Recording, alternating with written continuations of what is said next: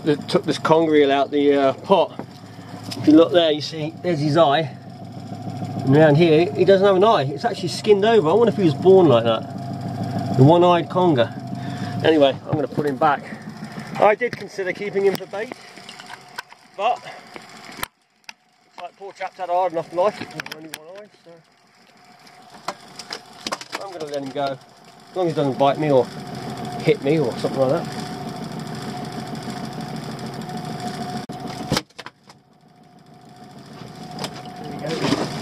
Oh, what a perfect dive into the water, and off he goes, it's like a rocket. As you can see, it's a lovely, calm morning. No wind at all. So we're going to go out for the high tide is on its way down now, but it's pretty much high now, because we got fish to catch.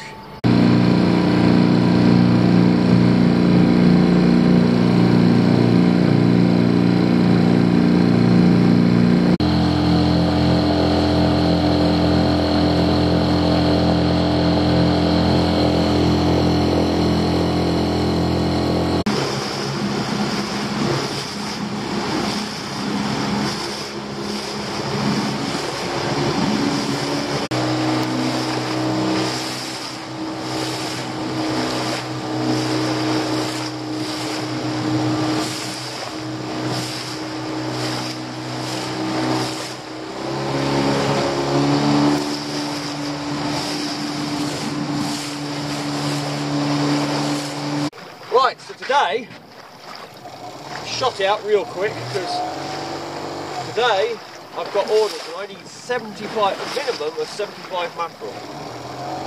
Can we do it? Well, if it had been 2 days ago I'd have said yes. Now I don't know, because yesterday this area the fish seemed to vanish, particularly the mackerel. We are going to go to another spot, hopefully that'll be the place to go. But yesterday afternoon, or not afternoon, but late morning, it died off, everything went very quiet. I also need a few bass if I can get them. Got a few customers who've asked for some, so see how we get on with that. But at the moment, like I say, everything's quiet. That will change. The only trouble doing this at the moment, there's a lot of crab pots been laid where we fish. You don't see them, but the lure finds them. It can be expensive on lures.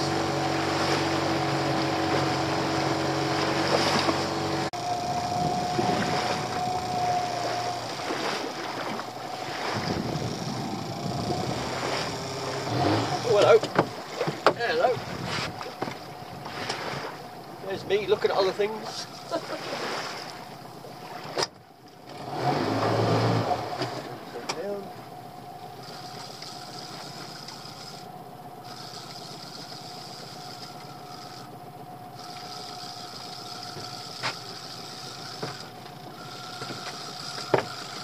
Feels more like a pollock, to be honest.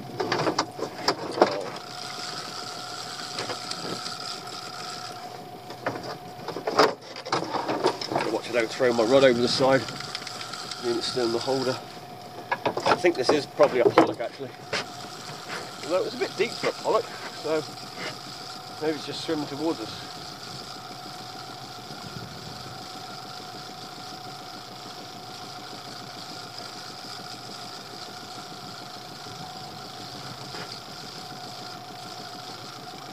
Well, it stayed down. That's normally a sign of a pollock, but it is a pollock. It's a fair decent pollock. It's not hooked very well. Put a net on it because it is a big one. Lovely. That's a cracking pollock. The one fish I don't need today, apart from myself. Because like I say, I'll keep pollock myself quite often.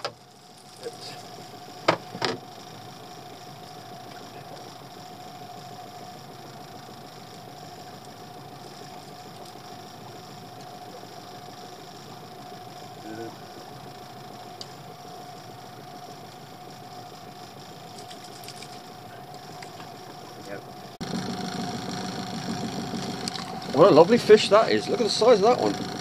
Beauty, eh? I think I'll take that one for myself. We're having pollock tomorrow. Being there's going to be some wind anyway, probably going to be at home, so got some fish. It's just a... It does feel very quiet out here. Let me try the just as well test for mackerel here as well, because you know you don't want to move somewhere where there isn't any, or move away from somewhere there might be loads of them. Doesn't feel very fishy this morning here, so, even though we caught one.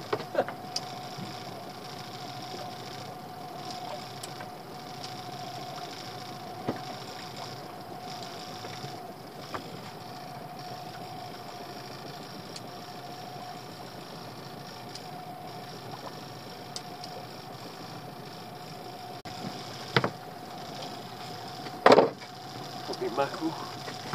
Get a bucket.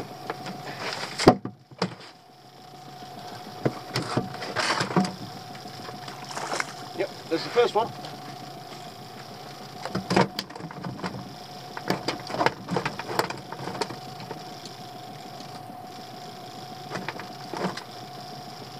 Yep, there are mackerel here. That's a good thing then. That gets us going.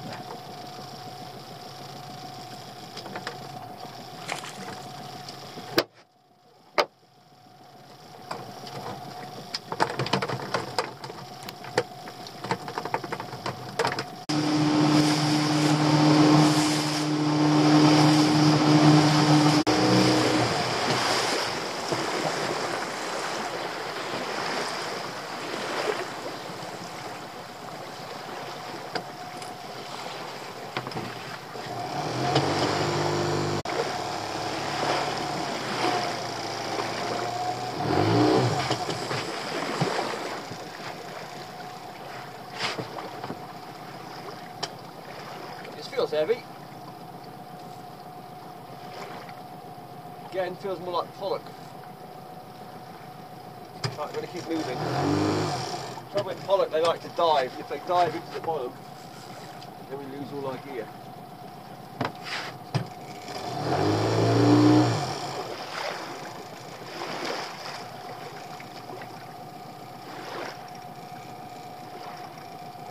Which is what I think that one just did.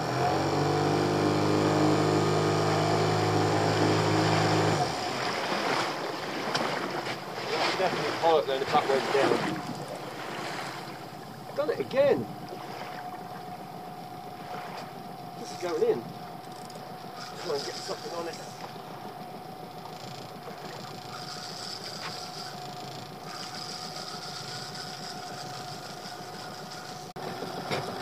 Yep, another pollock.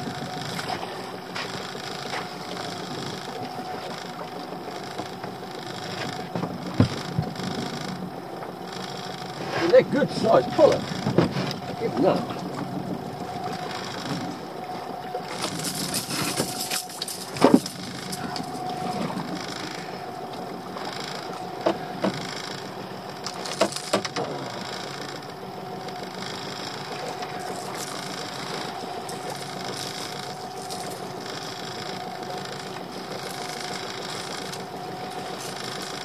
Nice one. Let's see if we can get these mackerel. Mackerel's more important than the bass fishing today.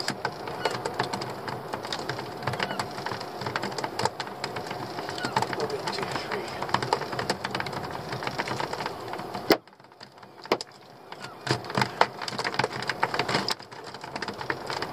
On the depth as well.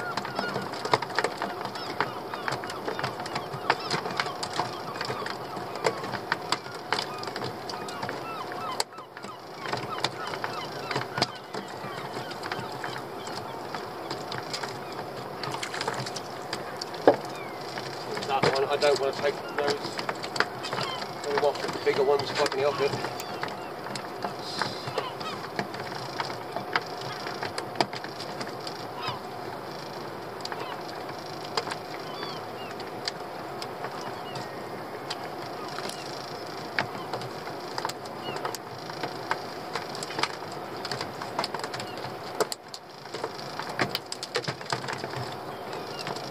Now I put my waterproofs on. simply because mackerel spray blood and scales and all sorts, and you absolutely stink later. If you put waterproofs on, you do pots off, it just washes it off. But obviously if it just goes on your trousers, then I've got to pop in somewhere on the way home, so I don't want to smell too bad.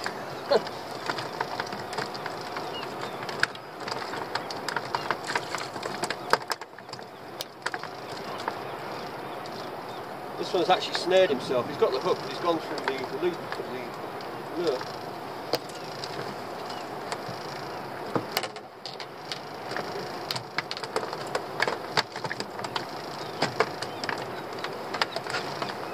There's a lot of fish on just now.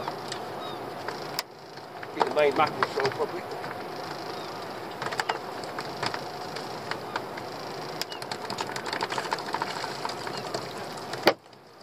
Trouble is, they're not as big as I'd like them, but we can't have everything sometimes. Let that one go. Yeah, we're drifting at a weird drift, to be honest. I'm going to go a bit deeper because it might be the small ones hanging in the corner. I mean, it's not bad, but like I said, I'd like to get bigger if I can.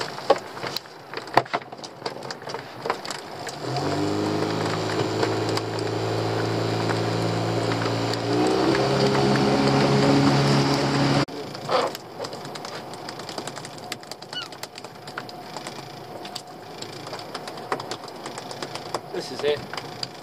This is the area.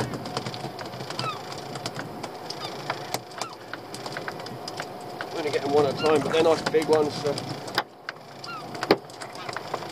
when we get to the last half dozen we need, that's when we'll start catching loads.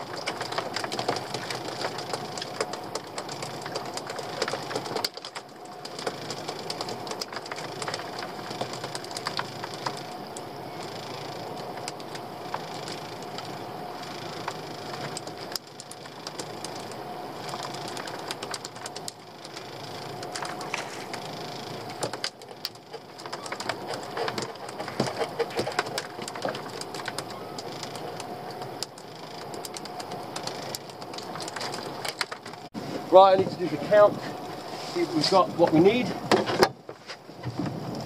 should be very clear to you. Yeah. That's it. Okay. 1, 2, 3, 4, 5, 6, 7, 8, 9, 10, 11, 12, 13, 14, 15. 5, 56, 57, 58. Now we've got some slightly more than we would normally have in that bucket because we've got some smaller, a little bit smaller ones.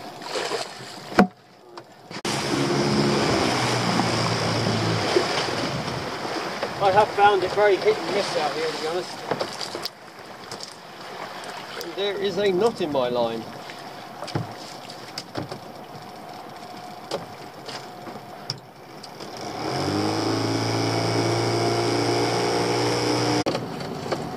Still on it.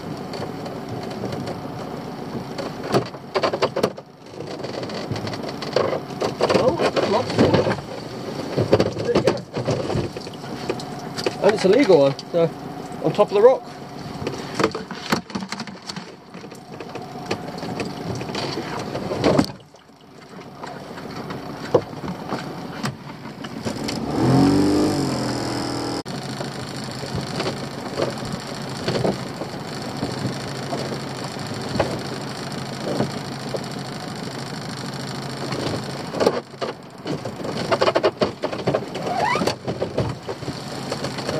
baby lobsters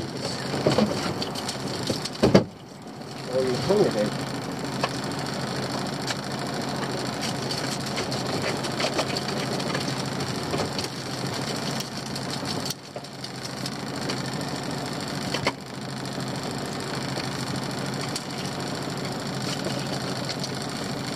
There you go, baby central.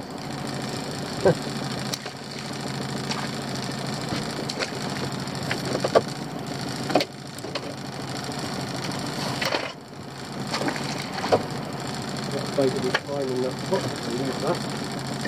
The Conger head that'll last for days.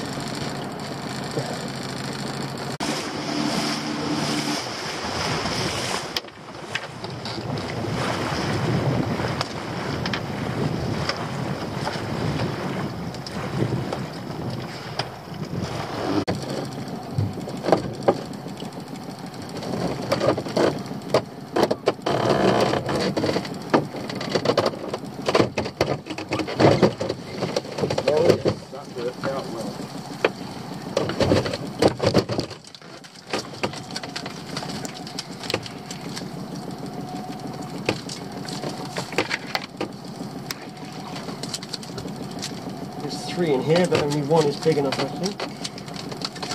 Which is this one, which again is a big one.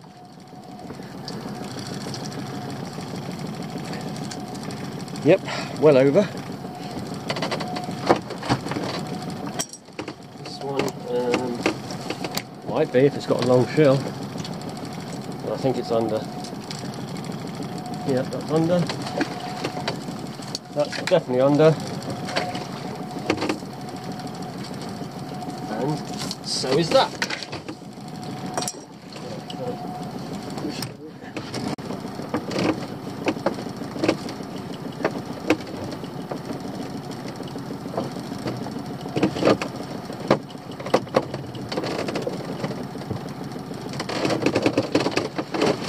Another one in there. Holy cow.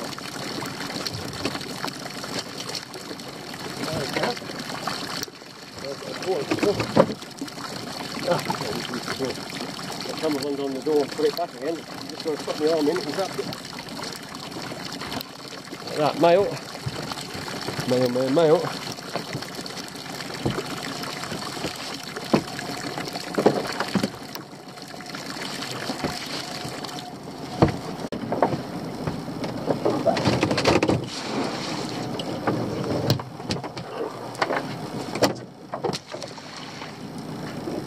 And that looked quite impressive where I put those, so next time I'm going to get lobster, maybe even a shanker.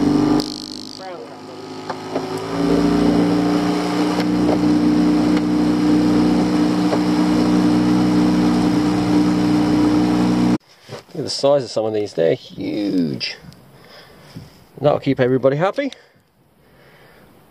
Such a great looking fish, such great patterns they have on them.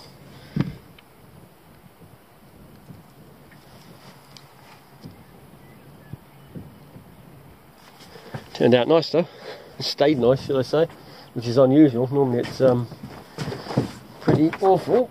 And we've got a bit of lobster. And as you can see, we've got some nice pollock as well.